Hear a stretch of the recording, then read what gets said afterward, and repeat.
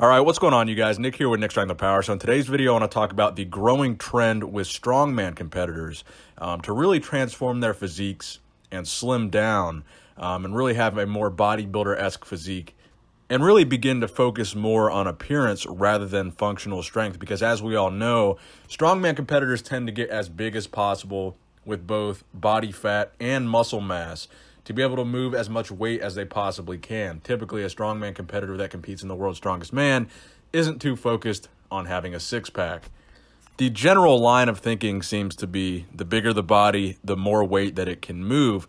But lately, like I said, a lot of strongman competitors have been slimming down, and one of the primary examples of this is a strongman competitor named Terry Hollands, who has been actively competing in the World's Strongest Man competition since 2006, where he took 7th, and he qualified for the World's Strongest Man as recently as 2017.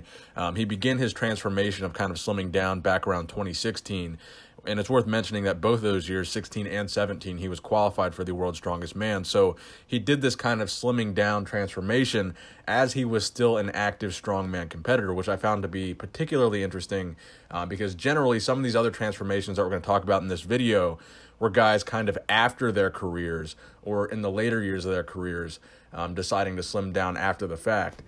But I thought it was interesting that a guy like Terry Hollands was doing this during his competitive career. And this is a guy that had placed top 3 at the World's Strongest Man on 2 separate occasions, taking 3rd in 2007 and also taking 3rd at the 2011 World's Strongest Man. His most recent placing being 5th at the 2014 World's Strongest Man. Now, another strongman competitor that had a really drastic transformation, if you look at these before and after pictures here, is actually a 4-time winner of the World's Strongest Man competition. And that is Zydrunas Savickas, who won the World's Strongest Man in 2009, 2010, 2012, and 2014. And he began this transformation really a couple years ago, and he is still an active competitor at the World's Strongest Man as of 2018. And I think Zydrunas is another very fascinating example because at his biggest, he was well over 400 pounds, and he looks to be not anywhere close to that now, even though he still stands 6'3" tall.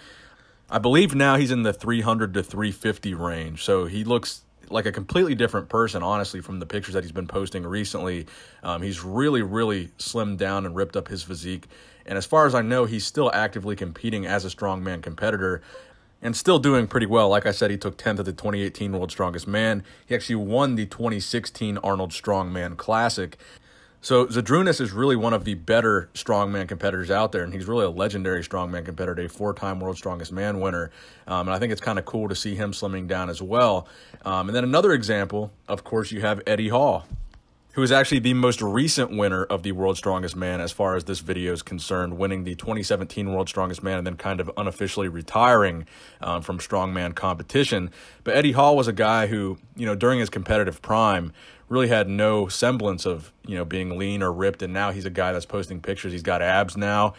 He appears to be much more focused on how he looks and apparently being healthy and, stripping down a lot of that extra weight that he carried around as a strongman competitor. And overall, I think this is a good phenomena with strongman competitors because all this extra weight that they're carrying around is terrible for the body. I mean, carrying around that much extra weight for an extended period of time is going to have some health ramifications. So a lot of these guys are probably slimming down out of necessity, but it also makes me wonder how many of these guys are actually slimming down for social media and to have this impact when they're posting these pictures on Instagram or YouTube or whatever the case may be to garner a better following and actually having a really good physique as well as being really, really strong compared to just being really strong and not having that great of a physique. And then I think you have a guy like Hafthor Bjornsson who falls kind of in the middle of this spectrum, who won the 2018 World's Strongest Man.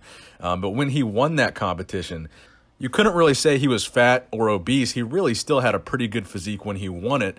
So I'm kind of noticing a trend in strongman competitors actually having decent physiques while winning the strongman competition rather than just being as big as possible. And I think this is actually a pretty good phenomenon. I actually like the direction this is headed.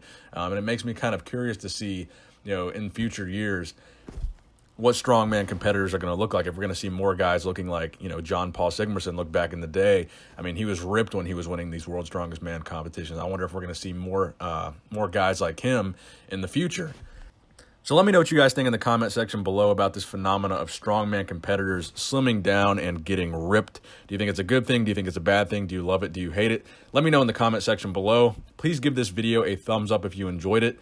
Subscribe to this channel if you have not subscribed already. And as always, thank you guys for watching. Nick Strength and Power, signing out.